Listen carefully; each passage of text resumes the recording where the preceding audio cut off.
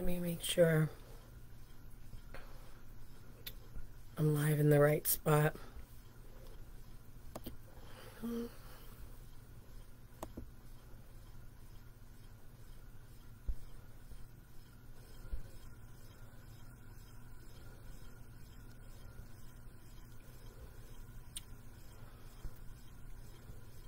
Okay. Looks like I'm live in the right spot. What is happening now? Let me know if you can see me, hear me.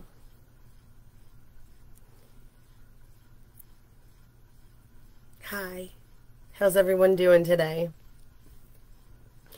I am going to talk tonight about energy manipulation in your craft. So we are on a little series of 5 episodes where we talk about the foundations of witchcraft. And tonight is energy manipulation.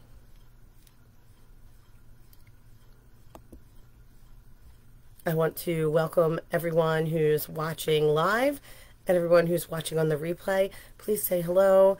Let me know you're here so that I can reach out and connect with you. Okay, I'm going to tell a little story. This is the tale of the Whispering Grove. Once, in a remote forest, nestled deep in the heart of the wilderness, there stood an ancient grove known as the Whispering Grove. The Whispering Grove was a place of enchantment and wonder, where the trees themselves seemed to come alive with a vibrant energy. Now, in this mystical forest, there lived a skilled earth witch. Her name was Ilara. She had spent years honing her craft, learning to connect with the natural world and harness the energies that flowed through it. Her mastery of earth magic was renowned far and wide. One crisp autumn morning, Ilara received a message from a neighboring village. They were in desperate need of her expertise. A massive oak tree, known as the elder tree, had been struck by lightning during a violent storm. Tree roots were entwined with the life force of the village, and its withering branches were causing crops to fail and illness to spread. The villagers feared the loss of their beloved tree would bring ruin to their community. Ilara, carrying her wooden staff adorned with intricate runes, set forth to the village. She arrived at an elder tree, its once mighty branches now frail and brittle. As she approached, she could feel the sorrow and despair radiating from the tree. Ilara knew that the only way to save it was through the art of energy manipulation. With great reverence, Ilara began her work. She closed her eyes and reached out her hands, feeling the pulsating energy of the earth beneath her feet. She connected with the roots of the elder tree, sensing its life force and the pain that it had endured. She chanted ancient incantations. Ilara visualized a flow of vibrant green energy coursing through the tree's roots. She called upon the spirits of the earth, asking for their assistance. Slowly, but surely, the withered branches of the elder tree began to regain their vitality. Leaves unfurled, and a sense of life returned to the grove. But Ilara didn't stop there. She continued to channel her energy into the tree, reinforcing its connection with the land and the village. The Whispering Grove seemed to come alive, with the trees around her swaying gently as if in approval. Hours passed. As the sun dipped below the horizon, the elder tree stood once again as a mighty centennial. Its branches reached high into the sky, and the air was filled with the sweet scent of blooming flowers. The villagers rejoiced, their gratitude overflowing. Ilara knew that the energy manipulation she had performed was not just a display of power. It was a sacred act of harmony with the earth. She had tapped into the very essence of the Whispering Grove, proving that earth magic was not just about spells and rituals, but about a deep connection between a witch and her natural world. With the elder tree restored, the village flourished. The Whispering Grove remained a place of wonder and enchantment, and a testament to the magic of the earth and the skilled hands of the earth witch Ilara. I'm Angela. Thank you for joining me today. I am a certified intuitive life coach, and I am a transformational earth magic and manifestation mentor. And the purpose of this talk tonight is to explore the fascinating world of energy manipulation and witchcraft, offering some insights and practical knowledge that can empower you on your craft, on your journey. So what we're going to talk about today, we're going to talk about the essence of energy in witchcraft and its significance in magical practices. We're going to talk about insights into the diverse ways energy is perceived and utilized in different kinds of magical traditions. And we're going to talk about various types of energy commonly harnessed in witchcraft, such as elemental energy, lunar energy, or your personal energy. And we're going to talk about the unique qualities and attributes of each energy type. We'll explore some techniques for manipulating energy, including visualization, meditation, ritual work, and spellcraft. And we're going to talk about how to apply these techniques in your magical practice. Understanding the energy in witchcraft. Let me just make sure I'm not missing any comments. Hi, Leslie. Awesome. At its core, energy is the life force that flows through all living things, connecting us to the natural world and the unseen realms. Think of it as the invisible threads that bind us to the universe, currents of power that weave through our spells and rituals. Energy is not a concept unique to witchcraft. It's a fundamental aspect of the universe itself. In witchcraft, we learn to tap into and manipulate this energy for various purposes. Everything is energy. So why is energy so significant in our craft? Energy is the fuel of magic. It is the catalyst that transforms our intentions into reality. When we work with energy, we are essentially partnering with the forces of the universe to manifest our desires and intentions. In spell casting, for example, we infuse our intentions into energy, shaping it with our will and the purpose that we have. And this energy goes out into the world to create change, like ripples in a pond. Energy in witchcraft connects us to the natural world. It fosters a deep sense of harmony with the earth and the elements, allowing us to be in tune with the cycles of nature. On a spiritual level, working with energy can lead to profound personal growth. It opens doors to heightened intuition, psychic abilities, and a deeper connection with the divine. Energy work can be used for healing and balance, both within ourselves and in the world around us. It promotes harmony, clears blockages, and restores equilibrium.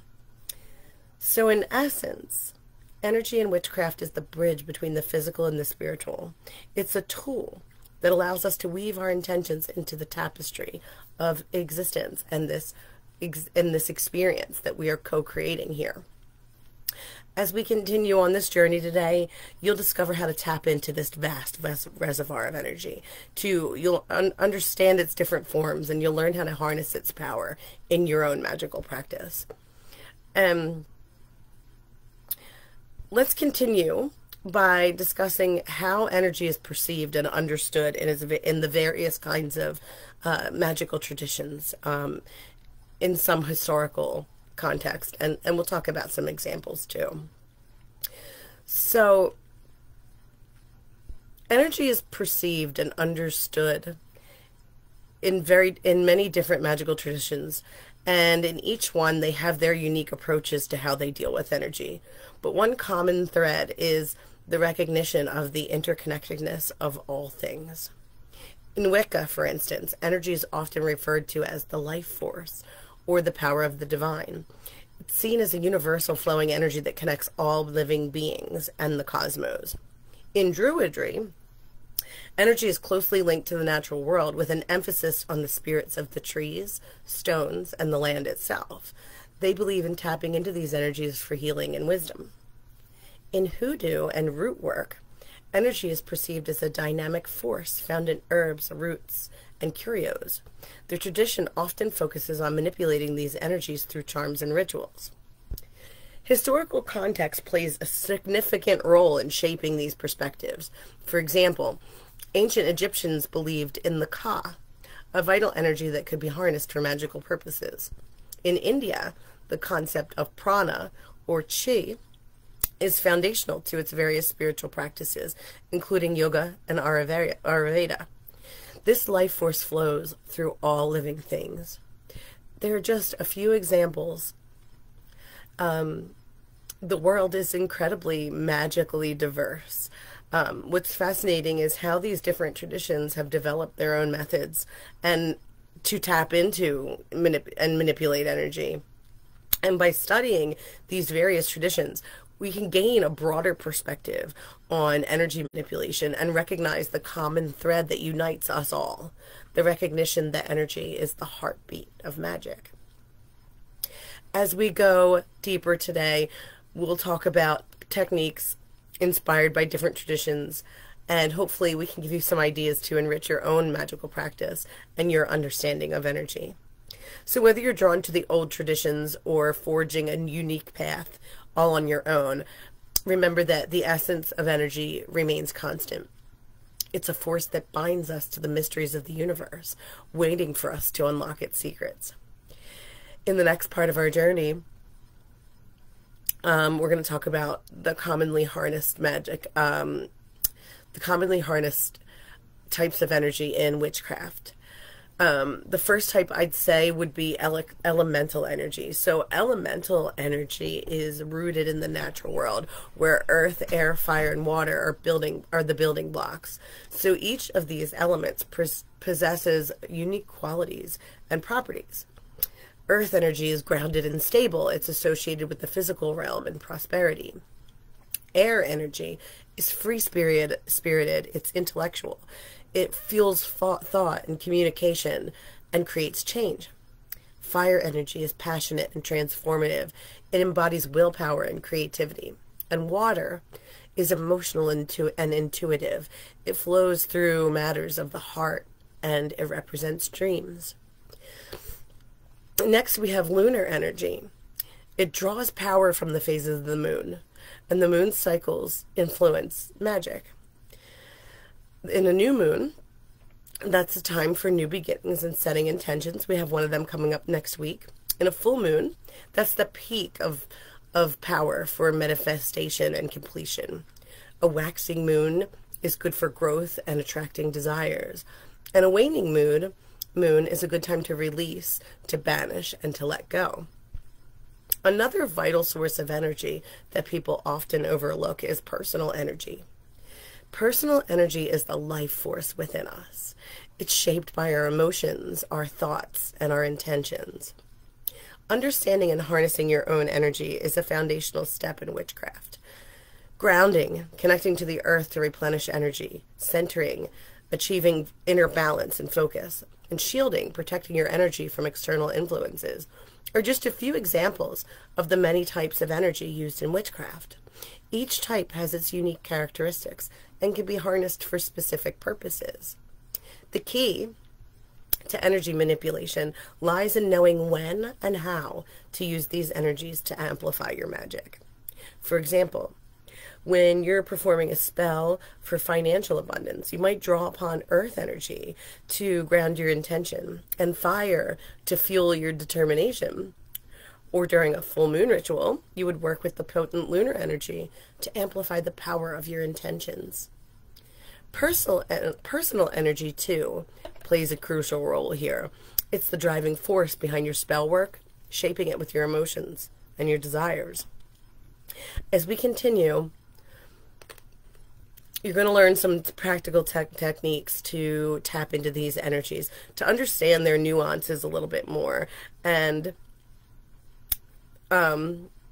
to be able to maybe start to weave them into your own spells and rituals. So remember, as a witch, you're a master of these energies. By understanding them, you gain the ability to shape the world around you, to manifest your desires, and to create change in accordance with your will.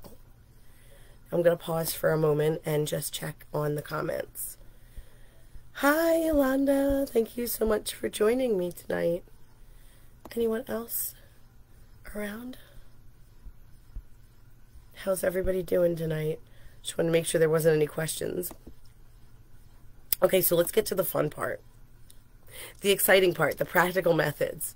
So, these are key factors that can help you to become a skilled practitioner in your craft. You want to talk about, we definitely want to talk about the ethical considerations while manipulating energy.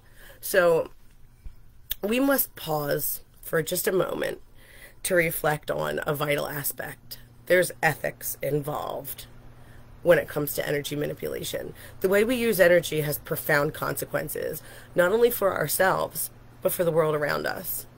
Witchcraft and magic come with a set of ethical responsibilities. They guide our actions. Because the way we use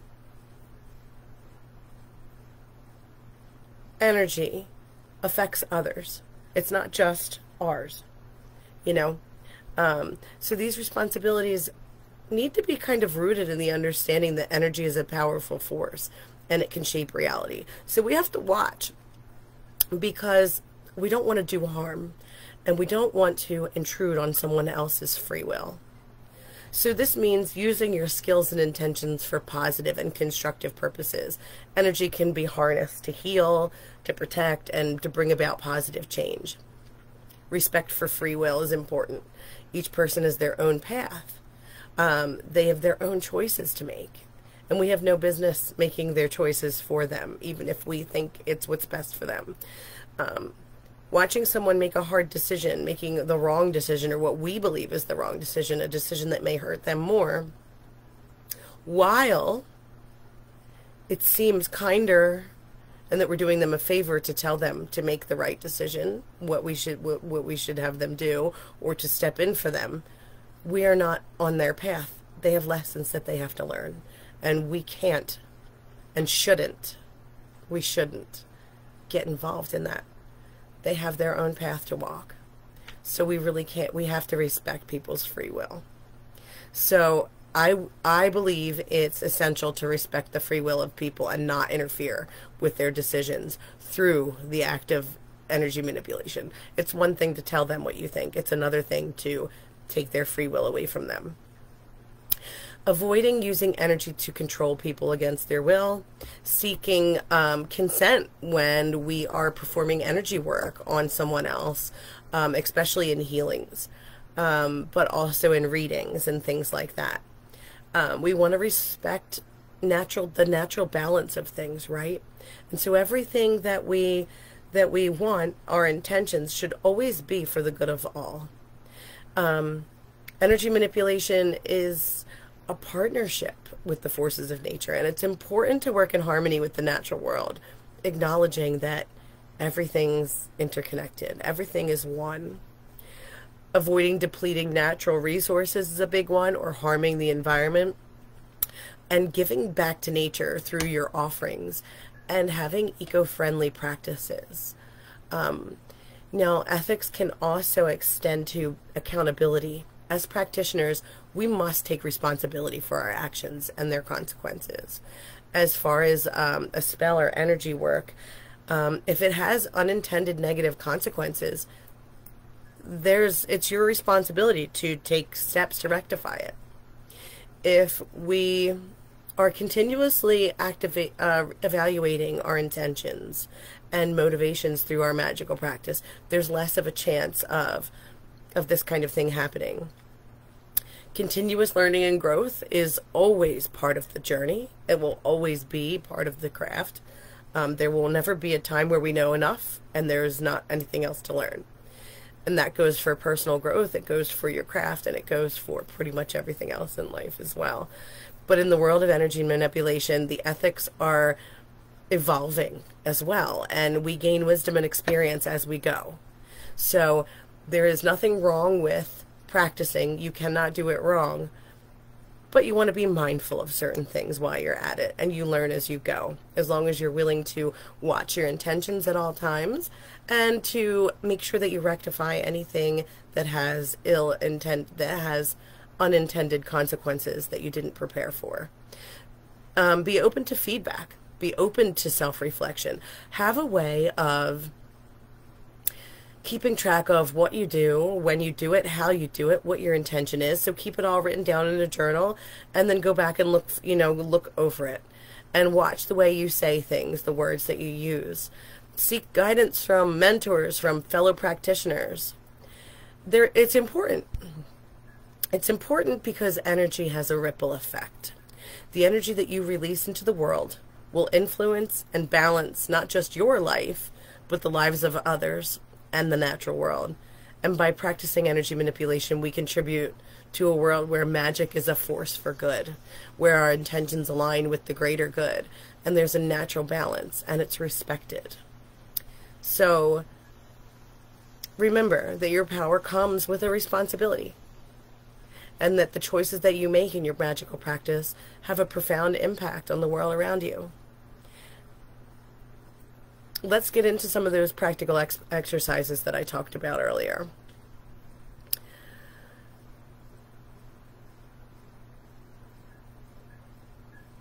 Grounding and centering was the first exercise that I talked about earlier. Grounding. They both help you to connect with the earth's energy, finding stability, finding balance. It's a practice that can be done anywhere at any time. Let's do this together for a moment just to show you what it's like. Find a comfortable seat with your feet flat on the floor, your hands resting in your lap, and just close your eyes for a moment and take a few deep breaths, relaxing your body. Imagine roots growing from the soles of your feet, sinking deep, deep into the earth. Feel the earth's energy rising up through these roots, filling you with a sense of stability and strength.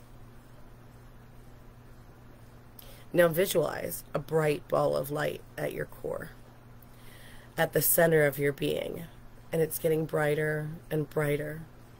As you inhale, draw the energy up from the earth through your roots, up your legs, into your body, and into that ball of light.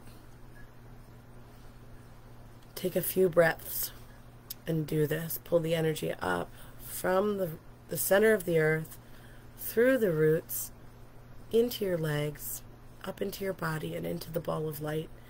And with each breath, it gets brighter and brighter. Now, as you exhale, you're going to release any tension or negativity back into the earth where it can be transformed. Now we're going to continue this cycle of drawing the earth energy on the inhale and releasing on the exhale for just a few moments.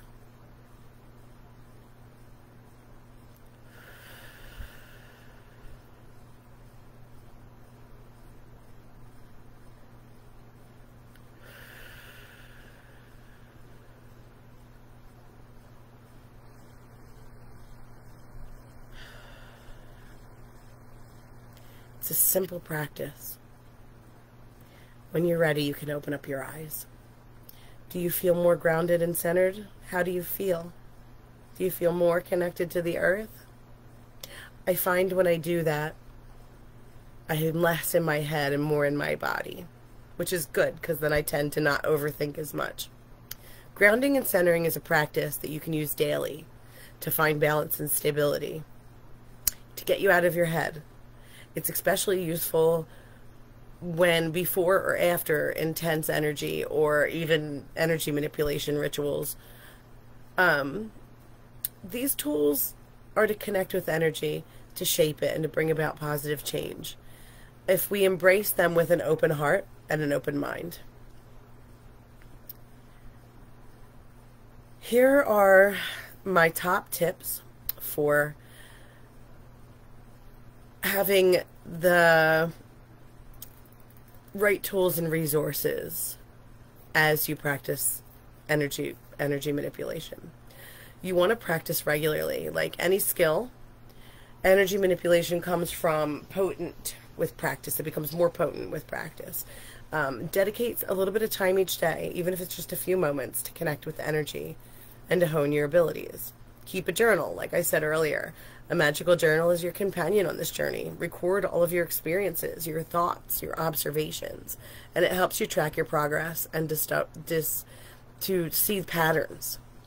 Learning from others, guidance and inspiration from experienced practitioners online communities, workshops, mentors that are willing to share their wisdom and insights, and experimenting. Don't be afraid to explore and adapt these techniques to fit your style. Witchcraft is a living, evolving practice, and your intuition is a valuable guide on your journey. Trust it. Trust your intuition. It's a powerful tool. Learn to trust it. It leads you to the most profound discoveries. Some resources I will drop in the comments below this video for anyone who wants to check them out. I have a couple books that I would recommend. I have a couple websites that I would recommend. But visit your local metaphysical or occult shops. They often have books and tools and resources, as well as opportunities to connect with like-minded individuals. So these kinds of experience and these kinds of tools mixed with your own personal experience are what's going to guide your journey going forward. So, does anyone have any questions?